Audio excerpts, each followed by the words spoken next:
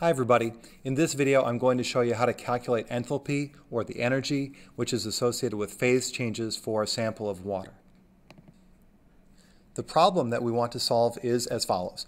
How much energy is required to heat a 25-gram sample of ice, which is at a temperature of minus 15 degrees Celsius, to steam, which is at a temperature of 150 degrees Celsius? Now, in order to complete this, we need to take ice, heat it up to the melting point, fully melt it into liquid water. We need to then heat that water from 0 degrees Celsius to the boiling temperature of 100 degrees Celsius.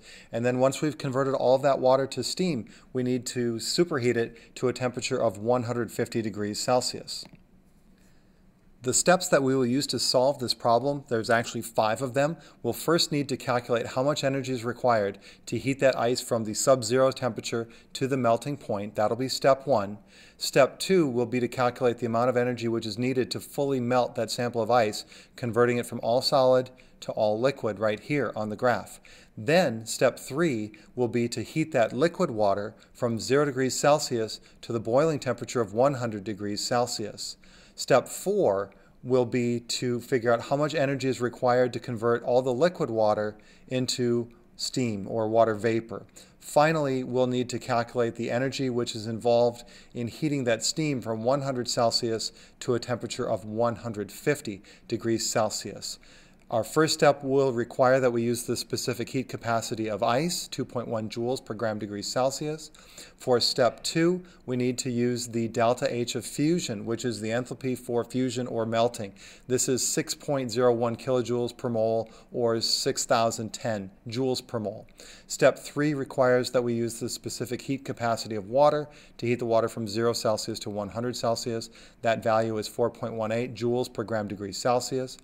Step 4 involves boiling or vaporizing the water, so we need to use the delta H of vaporization, 40.7 kilojoules per mole, 40,700 joules per mole. Finally, our last step, we'll need to use the specific heat capacity of steam, which is 1.7 joules per gram degree Celsius. We'll need to use this to calculate how much energy will allow us to take that steam at 100 degrees Celsius and heat it to a temperature of 150 degrees Celsius.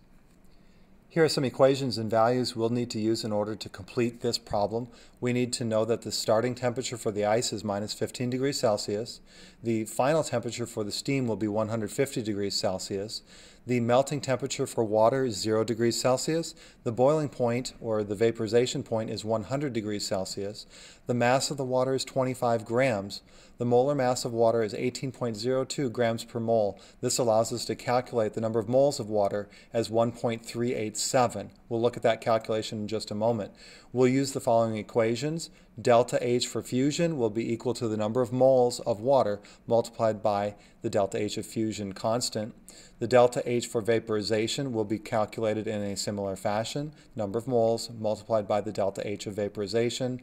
We need to know that enthalpy, delta H, can also be signified with a Q, and we use this equation, Q equals mc delta T, for a number of the calculations that we'll use in this problem. So here's that calculation for the number of moles of water. Remember, we have a sample which is 25 grams of water. We're going to use the molar mass of water, which is 18.02 grams per mole. Notice that the units will cancel, grams with grams. This allows us to calculate number of moles being 1.387 moles of water. There are 2 sig figs in 25 grams. So because there are 2 sig figs in 25 grams, we'll keep 2 sig figs for the number of moles. However, I've kept some guard digits, the 8 and the 7. We'll use those in the calculations just to avoid rounding errors. So now we'll take a look at the different steps involved in completing this calculation. Remember, step 1, this is the calculation to figure out how much energy is converting that ice from a temperature of minus 15 degrees Celsius to a temperature of 0 degrees Celsius. We need to use the equation Q equals mc delta T to calculate this. So the mass of the water is 25 grams. The specific heat capacity of ice is 2.1 joules per gram degree Celsius. The change in temperature is 15 because we're going from minus 15 to 0 degrees Celsius. This allows us to cancel grams here and here. Celsius cancels with Celsius. We're left with units of joules. This allows us to calculate the number of joules which is required to heat that ice from a temperature of minus 15 to 0 degrees Celsius. That is 787.5 joules. In step 2, we're now calculating the change in energy which is going to be required to fully melt our sample of ice. So we want to fully convert it from all solid to all liquid. This will involve using the number of moles of the water multiplied by the delta H of fusion for water. So we're using the value 1.387. Remember that has only 2 sig figs, but we're keeping the 8 and the 7 to help us avoid any rounding errors. Moles cancels with moles. We're using the delta H of fusion, 6,010 joules. This allows us to calculate that we'll need 8,335.87 joules to fully melt all that ice into liquid water. Step 3, this is involving the conversion of the water from 0 degrees Celsius to a temperature of 100 degrees Celsius. Again, we need to use the equation Q equals mc delta T for this step. Again, the mass of the water is unchanging no matter what state it is in. It is 25 grams. The specific heat capacity of liquid water now, 4.18 joules per gram degree Celsius, and we can see how units are going to cancel. Our change in temperature is 100 because we're heating the water from 0 degrees, the melting point, to 100 degrees, the boiling point. We calculate here a total number of joules for this process of, well, you just saw it and I lost it. We'll pull it back when we complete the calculation. In step 4, now we need to calculate how much energy is required to convert all of the liquid water into steam, or water in the gas phase. So we'll use the number of moles, 1.387. We're going to multiply this by 40,700, which is the delta H of vaporization. Moles cancels, and here we can calculate the number of moles. 56450.9 joules is the amount of energy required to convert all that liquid water into water in the gas phase. Step 5, here we're going to use our delta T value of 50 degrees Celsius. We need to heat that steam from the boiling point 100 to the final temperature of 150. So again, we use the equation Q equals mc delta T, 25 grams of water. Now we're using the specific heat capacity of steam because we've converted the water into the gas phase. Units cancel.